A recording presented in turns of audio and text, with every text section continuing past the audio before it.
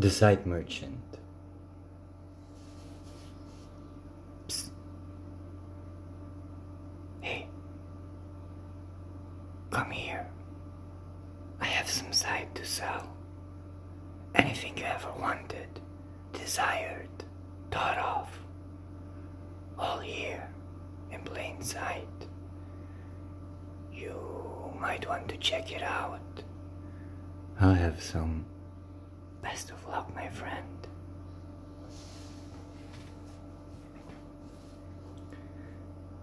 Nothing will be, nothing is, nothing was. In the absence of thought, I have fought against myself. I have lost and I have won an entry ticket to the protest where I picket against will. Will to power, will to be, only to realize the absurdity of claiming certainty where I am not.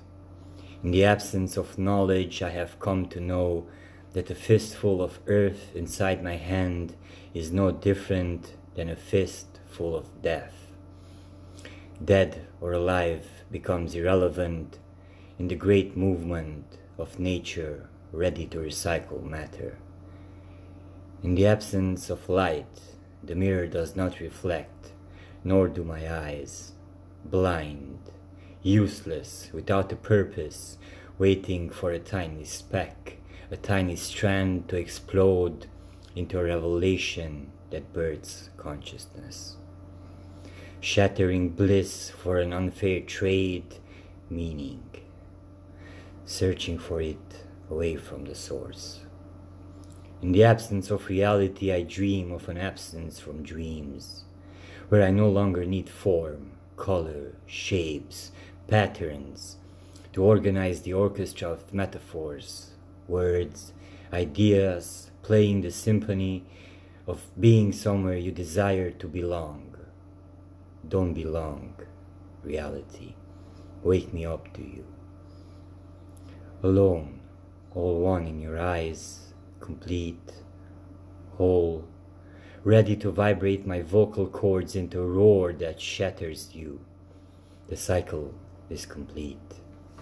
In the absence of the abstract, I decay as I move forward or stand still. A skeleton dressed in organs and flesh, holding a pen, coordinating movement under the directive of the brain.